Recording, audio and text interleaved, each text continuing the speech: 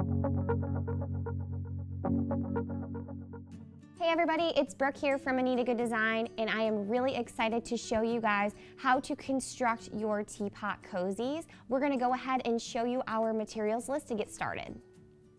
You will need your scissors, binding, pocket panel, pins, bobbin, thread, and your 4 panels.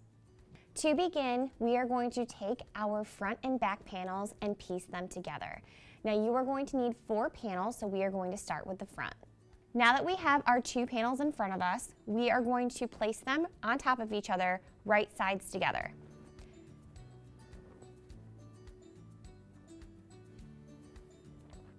Now that we have right sides together, you will pin your items in place.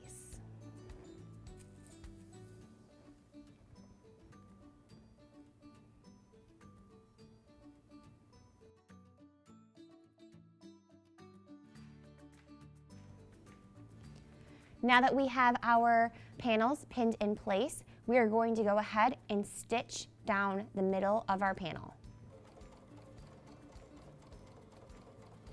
And now that we have finished stitching our first panel, you're going to want to take your panel to the ironing board and butterfly your seams. Now that we have our front panel finished, I went ahead and already stitched together our back panel.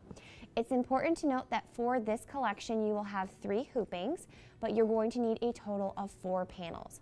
So now that we have our front panel complete, I'm going to go ahead and show you how to place your pocket on your front panel. Now here's a look at our front panel now that it is all pressed and ready to go. We're going to go ahead and place our pocket, lining up our pocket with the center fold of the panel. Once you have your pocket in place, you can go ahead and pin it.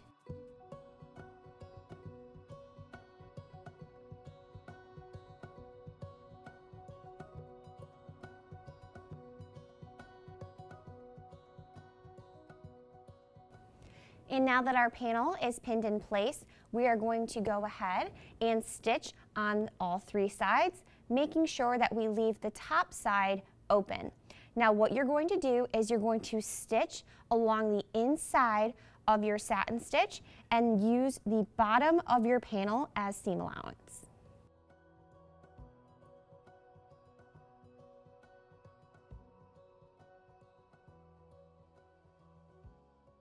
Once you have your panel fully secured, your design will look something like this. And now that we have our front panel fully complete, it's time to take our back panel, place it on top of our front panel, and stitch. You're going to want to line up the top seam allowance with the back seam allowance and pin in place.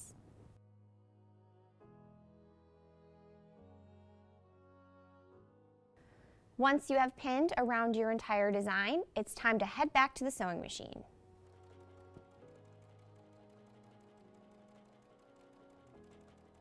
And now that we have finished stitching both of our panels together, I do want to point out that we are only stitching around the edge of our panel. You are going to leave the bottom edge open. Now, as a little tip and trick when sewing your Teapot Cozy, we recommend using a monofilament thread. That way you hide all of your stitches and you don't have to worry about the bobbin or the top matching any of your fabric. So now that we have finished stitching our panel together, we're going to go ahead and flip our design right side out. And now that we have our design turned right side out, it's time to add our binding. Now you can make your binding on your own or you can purchase it from the store. Today we are using the same fabric as our panel. So we're going to go ahead and attach our binding. So you're going to want to lay your binding facing right sides to your fabric. And go ahead and pin your binding in place as far as you need, using your seam allowance as a guide. I'm only going to pin the front of my panel as I should be able to guide my binding as I head over to the sewing machine. Now we are going to head over and stitch our design in place. Use your seam allowance as a guide when stitching.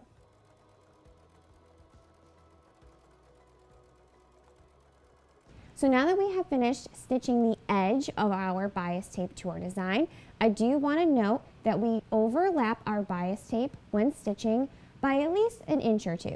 So I just wanted to point that out here. Now we're going to take our scissors and we are going to trim.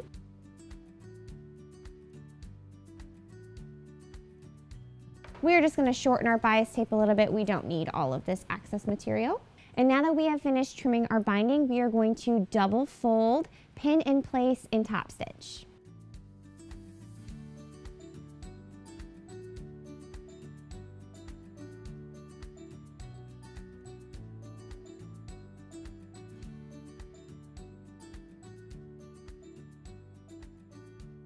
All right, and now that we have finished top stitching our binding, we are all complete, and now here is our little teapot cozy. This project is super easy and fun. I had a lot of fun making this. Picking out the fabrics for it was super easy as well. You can use pretty much any fabric that you desire, but I prefer to use a cotton as it's more durable and structured. You can pick any color that you'd like as well. I decided to go with a nice winter feel with a nice cute little red bird over here, but we also have another one, and you can see that it's a little bit different, although it kind of looks the same. We decided to use a different color binding, which you also have that opportunity to use, and we used different shades of thread for our bird. And for this one, you can kind of tell that we went a little bit darker, and this one was a little bit lighter. Now this project is super easy and quick to make. We would love to see what you guys come up with. So make sure that you subscribe to our YouTube channel and tag us in your artwork, whether that is on Instagram or Facebook. I'd love to see what you guys come up with. Thanks for tuning in.